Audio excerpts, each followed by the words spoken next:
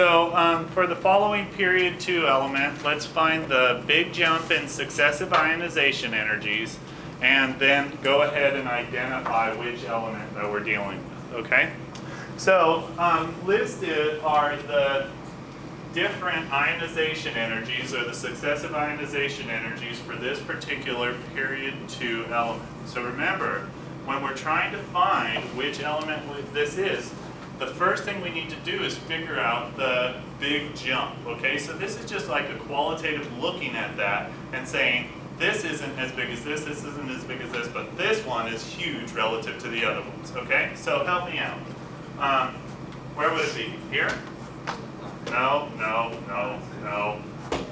Yes, right, okay. So remember, what is it saying? So what we're saying is, we went from X, ionization energy 1, we're at X plus, right? Ionization energy 2, we're at X2 plus, right?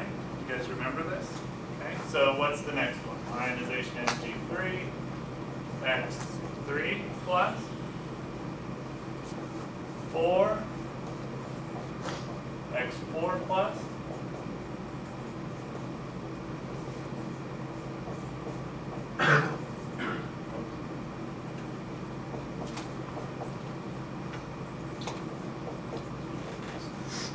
and we don't make it to ionization energy 6, right? Or to X6 plus.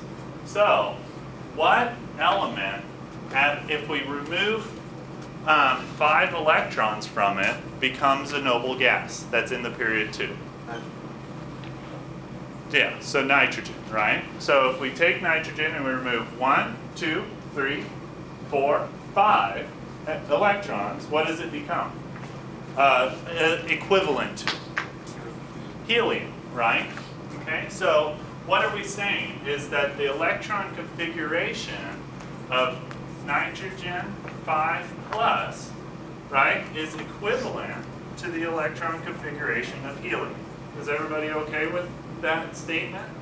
Let's just make sure that that's the case, okay?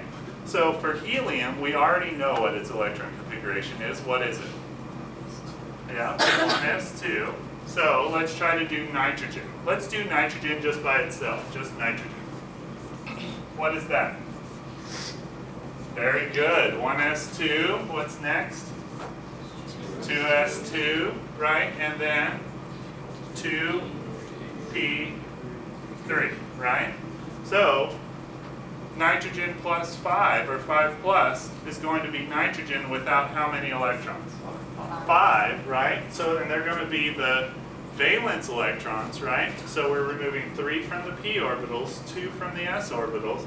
So what do we get? Just 1s2, right? So is that equivalent to that, right? So we've got this thing being nitrogen. Okay, does everybody understand? So again, you have to be given this information here, this period 2. If it said period 3, right, we would expect this to be phosphorus. Okay? Questions on this? Okay, good job, guys. Sorry it took so long to draw that.